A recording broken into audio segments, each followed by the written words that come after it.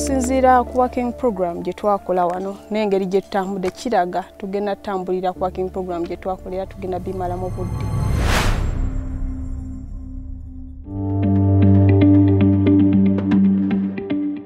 As a young girl, Millie Nandonu dreamed of being an architect.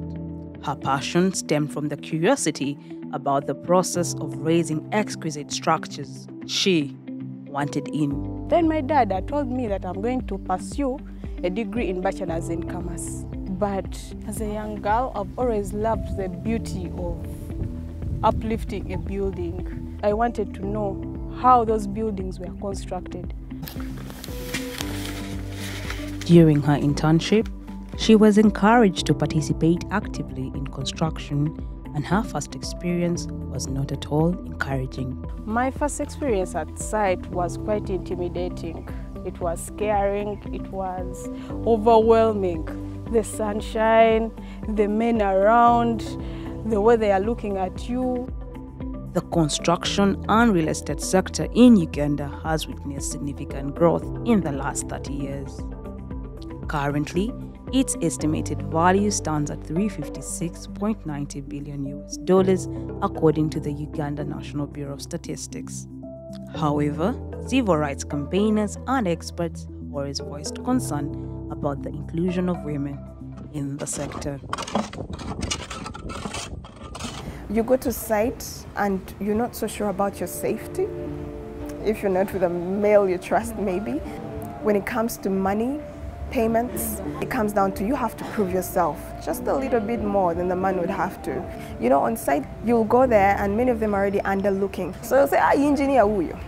And they'll be, oh, it's a woman this whole time, and they'll look at you, level you up, you know, stuff like that.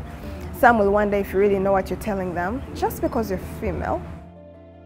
While the norms and stereotypes about women remain, a group in this sector came together to create a safe space for each other to break through the barriers and give themselves a fighting chance.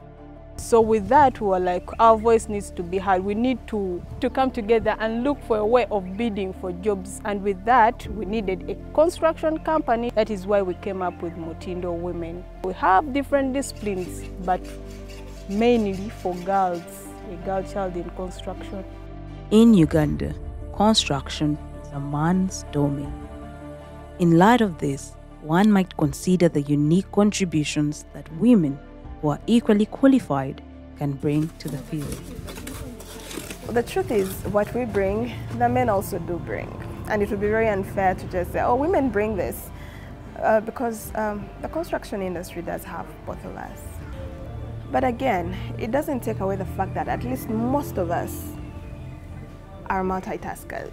We are most likely able to pull off a number of activities at the same time. We can be very, very focused to get things done.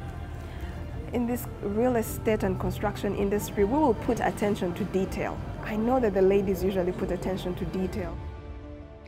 Over the last 5 years, Mutindo women have built several houses across Uganda. Brick by brick, the women are changing the construction story. From designing innovative structures to overseeing construction sites, these women are proving that strength, creativity, and leadership knows no gender.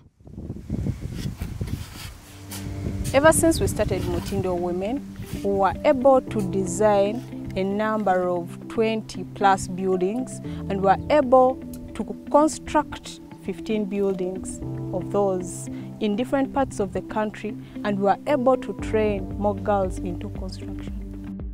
Though Mutindo Women boast with success today, the feat hasn't been without challenges. You reach a site and a person looks at you and they be like, will you be able to construct my building? Will it really stand? Forgetting it is not the manual work like energy that requires to start the building. The other challenge would be making us draft plans. We design here and there, and then they disappoint us after. Normative attitudes and stereotypes are some of the greatest barriers to women in this industry. Nze omulundi gwange gwasooka okulaba abakyala nga bali ku site oba omukyala of course singa omwami osooka kulowooza nti tajja kubisobola naye ebbanga bwe ligenda lyetooloola ogenda okukiraba nga bwe muba mukola asobola okukola. Bwe tuba ku site tewabaawo gamba nti ono mukazi ono musajja, bwe kuba tabula musenyu ffenna tugutabula, bwe kuba somba bulooka ffenna tuzisombe, bwe kuba nga kutikkula kisementi era ffenna tutikkula. Twetwala nti ffenna tuli ba kika kimu, teba kusosola. To make it as a master, one needs a mentor. Men have played paramount roles in mentoring, collaborating, and supporting women in the industry. Architect Zakaria Mukasa Bonzo gave me the opportunity to train from his office. So he was my mentor actually. So he taught me how to design, how to trick buildings here and there, altering spaces. So he was like, you cannot design something you don't know how to construct, or you don't know the hardship they are going to go through when constructing it. He gave me to an engineer called Engineer Senfuma Francis, and that with him, I've learned all the works outside. To many, the construction industry may sound as hard labor. However, there are many roles that can be played by women that all contribute to the industry. There is so many processes going on. There's procurement, there's human resource, there is the actual construction, there is management, there is just so much. There is the law, legislation, there is accounting. There is just so much that actually makes up the construction industry, even the health and safety. All that is part of construction. Women's participation in the construction industry remains relatively low due to social norms and beliefs. Sadly, some are self-inflicted. I don't fully agree that this is something that a man has imposed. I think it is us who have hindered ourselves.